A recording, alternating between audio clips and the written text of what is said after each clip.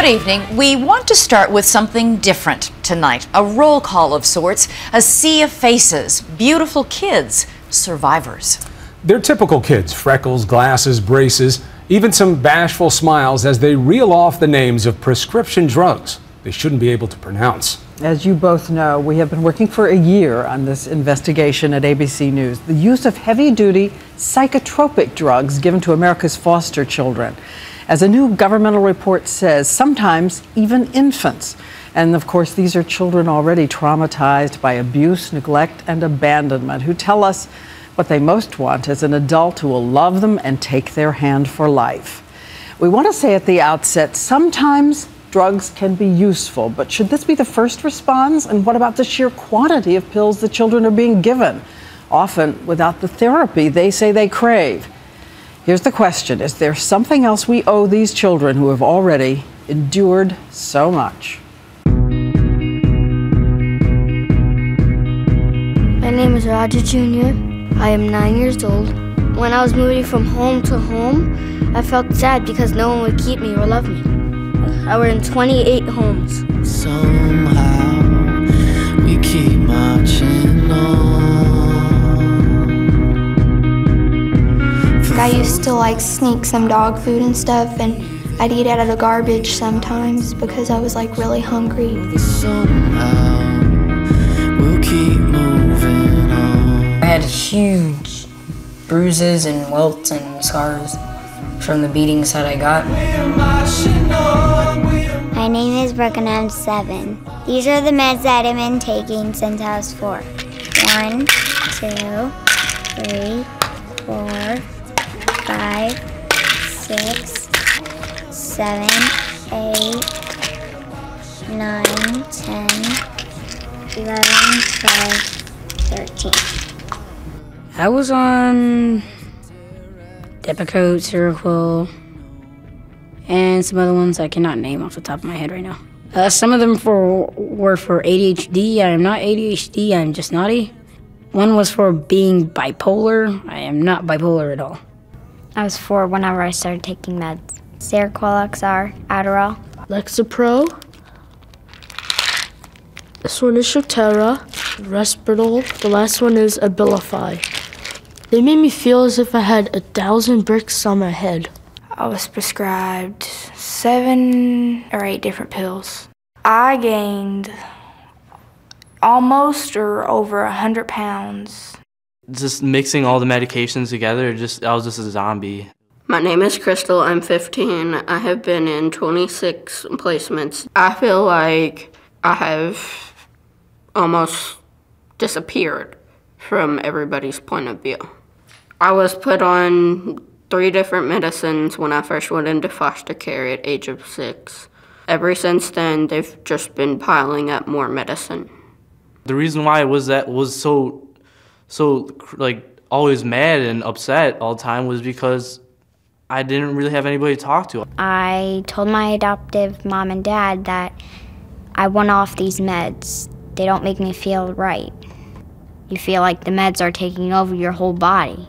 Now that I don't take these pills, I feel free.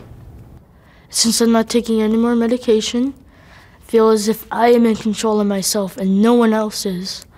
I'm doing very well. I got the honor roll 3 times in a row. It is not right. You people that are over-medicating the children, you should stop it right now. What I really want people to know is that you could make it through the process as I have. Even though you're in foster care, you should never give up and always have hope.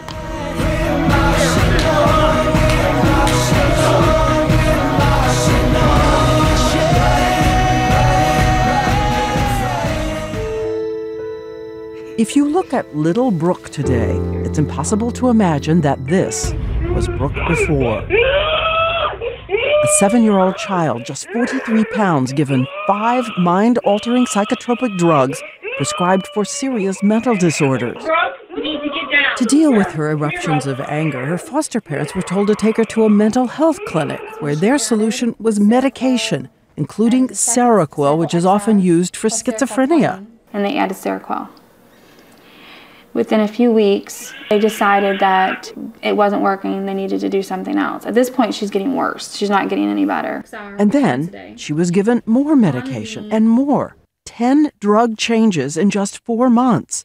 Frequently, the clinic increased the doses. Brooke's older sister Kayla watched in anguish. I don't know how they could possibly help children if all they do is just give the children meds, and it makes children feel out of place. But her foster mother, Lisa, felt she had no choice, worried the state would take the children away if she didn't give the medication. We were told to put our faith in the system, and that's what we did. They kept saying she needs more medications. That's how sad it is. The meds make you think. Tantrums are good. It gets your anger out. But no, it doesn't. More sadness for 2 girls who had already been dealt a hand from hell.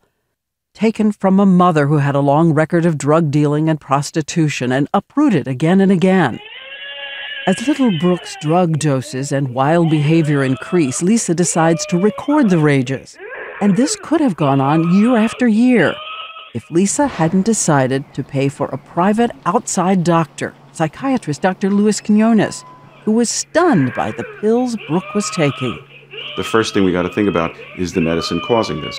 There always has to be a high index of suspicion when we're using these agents. Brooke is now being weaned off all her medication. What are you feeling right now? Good. Do you feel it anywhere special or? My heart. My tummy. And my legs. Do you have a refrigerator? Yes, we do. Brooke still has a lot of demons left to wrestle from the life she's lived, but she's learning to heal one day at a time. What's another choice over a tantrum? What's a good choice? Hug you. What do you do? What are you doing right now? No, what do you do? Yeah, you hug all the anger out, right? Dear God, I want to be a vet in a place and a firefighter. When a doctor tells me that the drug is working, I would ask, who's it working for? Is it working for the caretaker? Is it working for the system? It only matters to me whether it's working for the kid. Michael Perino, who runs one of the biggest advocacy organizations in the country for foster kids, says too often the first reaction to any problem with the child is a drug. But when we read that foster kids are medicated up to 13 times more than other kids, is it because they are a more troubled population? They are troubled. If you've been hurt the way these kids are, you or I would feel the same way. We would be angry. We would be upset. We would act out. The answer isn't to always try to change their brain chemistry. And it's known that many of these drugs have serious side effects: tremors, irreversible tics, and weight gain leading to diabetes. Not to mention the stories the children tell us of feeling they're in a kind of chemical prison. Take a look at a little boy named Keontae. Those are his screams behind the bedroom door. Like so many other foster children, Keontae had already suffered.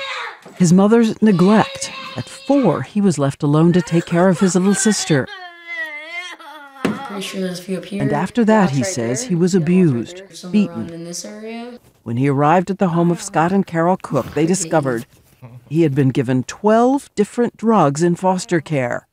Not only Seroquel since he was 6 years old, but the antidepressant Lexapro and Depakote for mood stabilization. He came straight from the hospital to us. We gave him his meds that night, and 4 a.m. in the morning, I get up, and he's walking fast in circle in his bedroom, around and around and around. It just made me feel wild and weird. Some of them were for ADHD. I am not ADHD, I'm just naughty.